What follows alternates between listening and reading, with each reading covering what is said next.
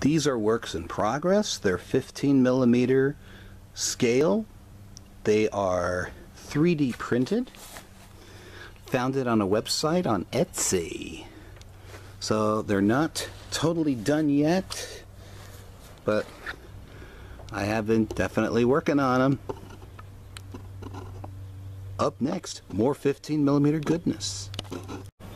Okay, these are 15 millimeter German assault engineers for Flames of War.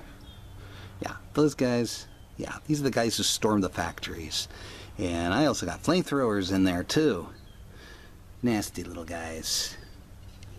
Stalingrad, they're going. Okay, these are also 15 millimeter for Flames of War. These guys here, I remounted the German Panzerschreck teams for 4th edition Flames of War, which I was surprised in 3rd edition that they were on a medium-sized stand, but that's just me. Off to the side here, getting ready for Normandy, my U.S. flamethrower teams that I'm going to be adding to my special bolt sections. Yep, it's going to be an interesting fight. Trying to see if I can do a Normandy fight. I haven't done one before, and I'm looking forward to it. And really, for my last piece that I needed to show you guys, you know, I don't have Tobruks in my terrain. I do have the older edition bunkers, so I made some Tobruks.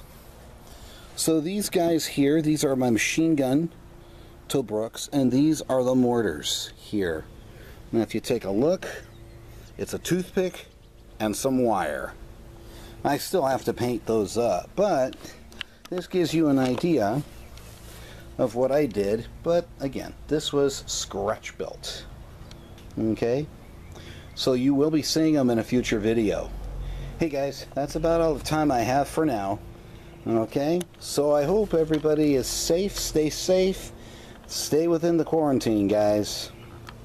Take care, God bless you, have a good day.